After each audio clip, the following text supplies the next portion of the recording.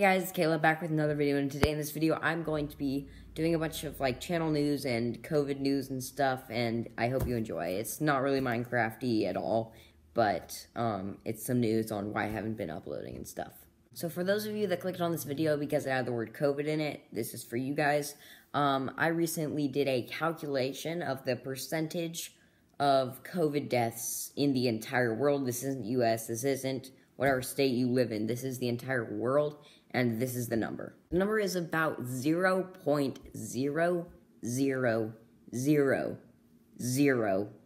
Hold on, is it coming? 08. That is the approximation percentage of COVID deaths in the world. So that is the population divided by COVID deaths and stuff. Basically that. It's a bit more complicated than that, but that is a percent. That's really low, and that's why we're moving on to my next topic. Should kids be able to go trick-or-treating this year?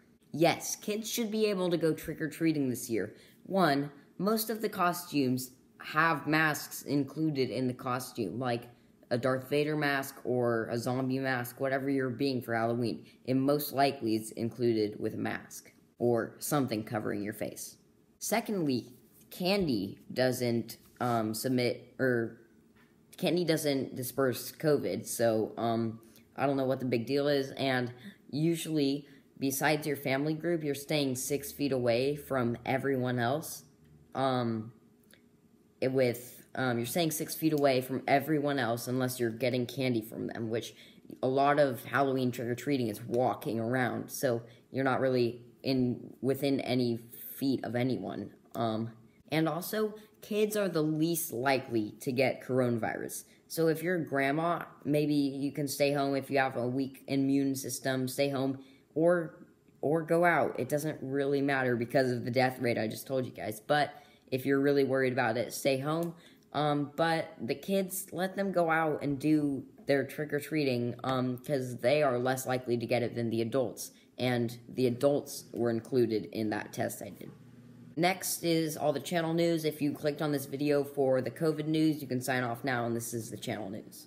So, the reason I haven't been filming much is because I actually have been filming. I've filmed like 5 videos that each took around 2 hours, averaged out. One of them took 5 hours, 2 of them took 2 hours, and 2 of them took 20 minutes each. So it's around 2 hours each for the average. And I uploaded one of them, and I took it down because the audio was bad. One of them, the audio was bad, and 3 of them, the idea was not great. So I'm constantly thinking of things to do for videos. I just don't have enough time on my hands because I have distance learning, which is not school at all.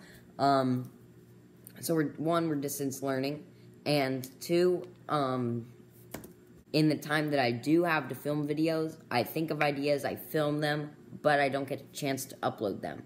I also have made a bunch of video ideas. I've made a bunch of Among Us video ideas, but I haven't got around to filming those. I just did those today, and since we have school, obviously I'm not going to be playing Minecraft during school. Also, I've been coming up with an idea for a new series. I know I've done so many series on this channel, and I've canceled all of them, but a new series idea that might be coming, may not be coming, I don't know.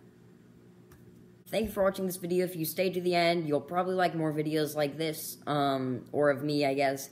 I do live stream sometimes, Among Us, Minecraft. I did Crunker twice, but I'm probably not going to be doing that again. So please subscribe. It's free. It doesn't cost you anything. That's the definition of free. I have a sketch coming out on Halloween, so stay tuned for that.